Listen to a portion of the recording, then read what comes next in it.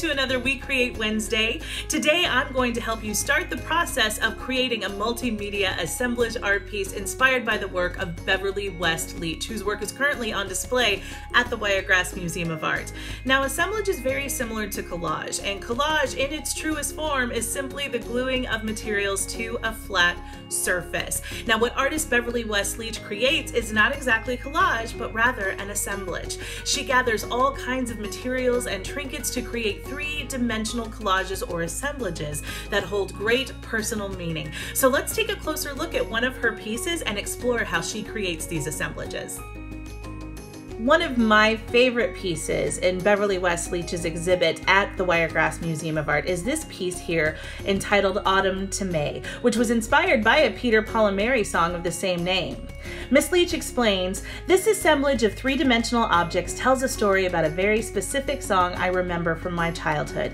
It was sung by Peter, Paul and Mary, and I used to play the album for hours and hours and hours on end, and the song itself has strong visual imagery.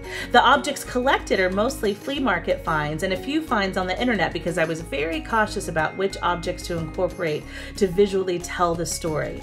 So as you look at the objects in this box, I hope you enjoy the song Autumn to May." Now you can see this piece again currently on display at WMA with the lyrics of the song right next to it so that you can go on your own mini scavenger hunt as you look at this incredible piece. But now let's create our own. So how do we get started with something like this? How do we find inspiration? Where do we look for material and subject matter? Well, we had the same question. So we asked artist Beverly West Leach, and this is what she had to say. Sometimes deliberately and sometimes spontaneously by just messing around with bits and pieces laying around my studio.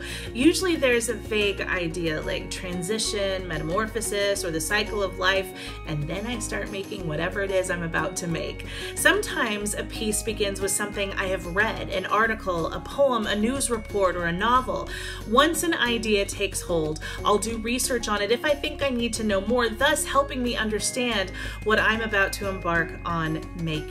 Subject matter can be chosen from my everyday life as well. So let's think about it. What do we find inspiring? Who inspires us, right? Is it someone that we know? Is it a song? Is it a poem? Think of what inspires you and then start collecting items. How you assemble your piece is really going to depend on the materials you use and what you choose to house it in, but I can absolutely walk you through my piece just so you get an idea of how to do it. So my piece is inspired by a They Might Be Giants song called Birdhouse in Your Soul, and I just used foam mounting tape and a glue stick in order to make everything stay in my piece. So my Jimmy Stewart there, my 1940s radio, the lighthouse, the banner, the bird, those were all stuck on using foam mounting tape, the leaves on the outside, and then the trees and the leaves and the flowers on the inside, they were stickers. Otherwise, the bonnet and the golden fleece and the birdhouse, they are just sitting in there. That is an electric tea light. So just put this together with whatever you find that is safe and you're comfortable using. Thank you so much for joining us today, friends. I hope that you found some inspiration to create your own multimedia assemblage art piece. I wanted to let you know that WMA is hosting a virtual workshop with artist Beverly West Leach on October 10th at 10 a.m. You can register on our website, www.wiregrassmuseum.org. Hope to see you there, and I hope you have a great week.